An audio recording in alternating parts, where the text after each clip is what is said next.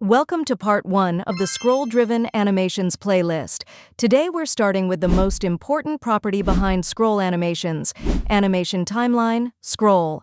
This property connects your animation to page's scroll, so it plays as you move. Let's see. On this page, I've added a reading indicator at the top. It starts with no width and expands until it fills the entire page. Right now, the animation runs for 2 seconds using normal CSS keyframes and the default document timeline, which resets every time the page reloads. To make this animation scroll-driven instead of time-based, we can use a scroll timeline.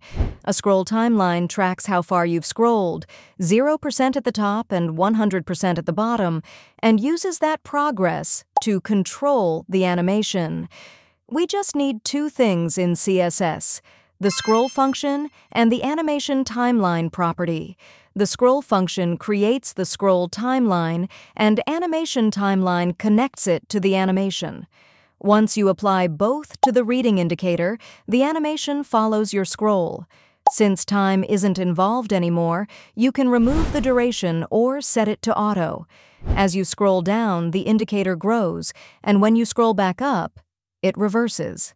If you stop scrolling, the animation pauses right where it is. One important note: make sure you set animation timeline after the animation shorthand, or it will reset. To make the bar grow from the left side, set Transform Origin to 0-50%. If you skip this, the animation scales from the center and expands in both directions. Setting the Transform Origin makes the animation move the way we expect. That was pretty cool and easy, right? But how does the scroll function actually work? The scroll function creates a scroll timeline by finding the nearest parent that can scroll. In this example, that scroll container is the root element, so the animation follows the page scroll in the block direction. You can control this by passing 2 values to scroll: the scroller and the axis. The scroller can be nearest, root, or self, and the axis can be block, inline, X, or Y.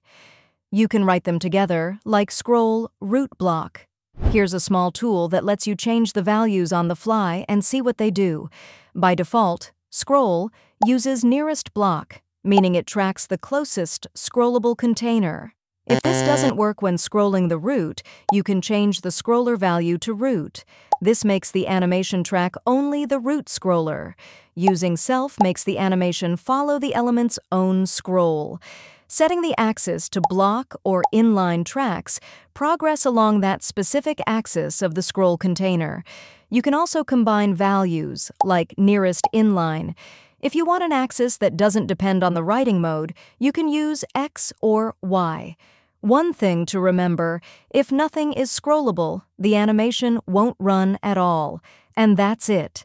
With just a few lines of CSS, we turned a regular animation into a scroll-driven one: simple, powerful, and really cool.